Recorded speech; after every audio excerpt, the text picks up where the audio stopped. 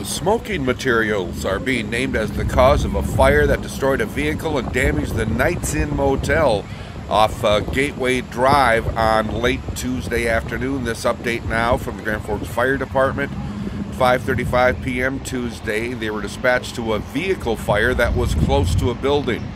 Grand Forks police officer arrived on scene and confirmed that the nearby hotel was also on fire. This is the iNewZ on 47th Street, North 47th. When fire crews arrived on scene, they encountered a fully engulfed vehicle, and the vinyl siding of the building was also involved.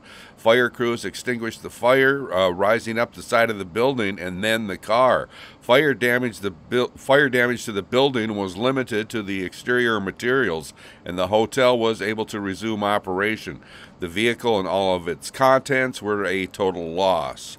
Grand Forks Fire responded with 4 engines, 1 truck, 1 command vehicle, and 14 personnel.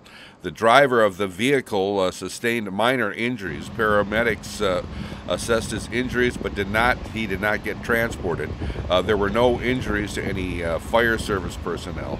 Fire department assisted by Grand Forks Police and All-True Ambulance. The cause of the fire was accidental due to smoking materials.